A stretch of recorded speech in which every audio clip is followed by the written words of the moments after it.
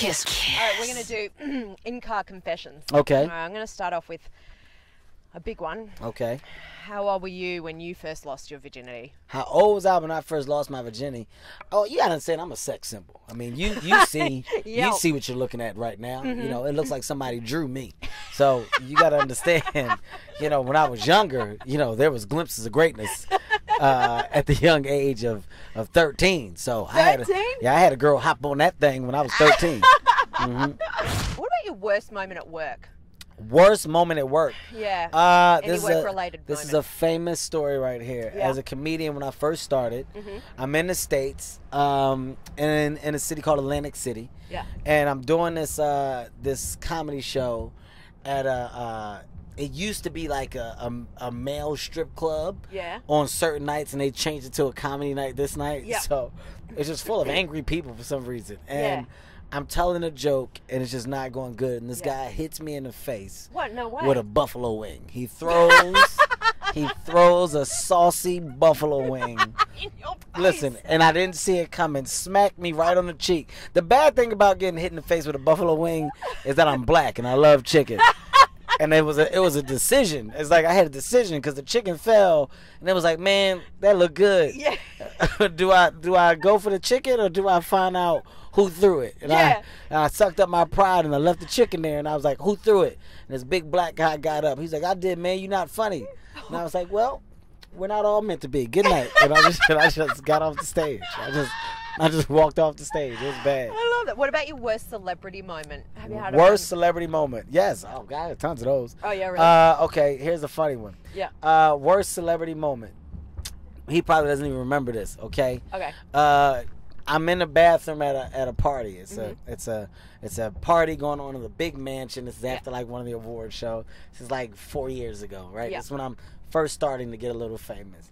And my stomach was bothering me just all day. I'm like, you know what, I got to let this out. Yeah. I got to go let this demon out. Yep. All right. So I go to the bathroom and I go get loose. I'm in there doing work. Yep. And I get done. I tell you, I blew this bathroom to smithereens. I come out. David Hasselhoff is coming in as I'm going out, and we just locked eyes. We locked eyes for a moment, and I was like, he's like, oh God, oh what? no, oh, I was like, I don't know. Somebody must have been in there. I don't know what. David Hasselhoff of all people was at his party. But I don't know what to say. And I'm like, I think Knight Rider was amazing. Like I just walk out. It was like it was so uncalled for. It was just bad. Like I should just left. And I felt like a Knight Rider compliment was the right thing to do. Knight Rider was one of the best shows ever made on television. It was bad. Oh, what about firing? Have you ever been fired from a job? As a lifeguard, yes, I got fired. You were a lifeguard? Yeah, I used to be a lifeguard. I'm actually an amazing swimmer. I made it to like the Junior Olympics. I had full ride scholarships. Yes, I'm amazing. That's why my body looks like somebody drew me. It's because I was swimming. So I have a natural physique, and it's easy for me to maintain it due to my swimming technique that I've had for some time.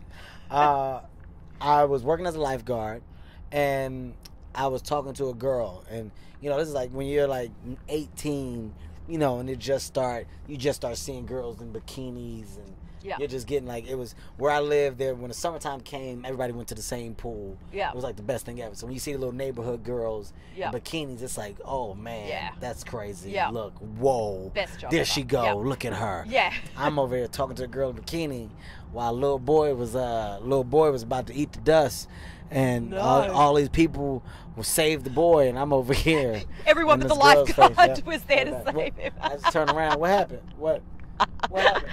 Oh my God! What boy? Where he at? Where's mama? That was it. I'm asking all the wrong questions that a lifeguard should. Do you reveal how many sexual partners you've had? Never. Yeah, never reveal. Never. That. Who does that? Okay. What man is that stupid? Yeah, I know. Women, if women do it, you always add 20 to their number. Add 10 to 20. No, I'm telling the truth. I've had 7. 7? Yeah. What are you doing? What type of rooting are you doing? What type of guys are these people? Are these all 8-year relationships?